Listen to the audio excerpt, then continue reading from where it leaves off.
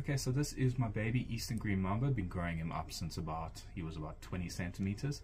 Dendroaspis angustupus, the Eastern Green Mamba. I believe this is one of the special locales, the Malawian locale that was going to be split into a different subspecies of the Dendroaspis angustupus, but the guy who was researching it unfortunately passed away.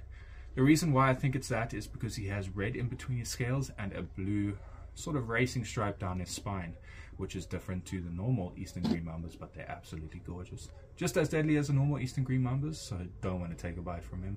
But he's absolutely stunning. Check those huge yellow eyes and the coffin-shaped head.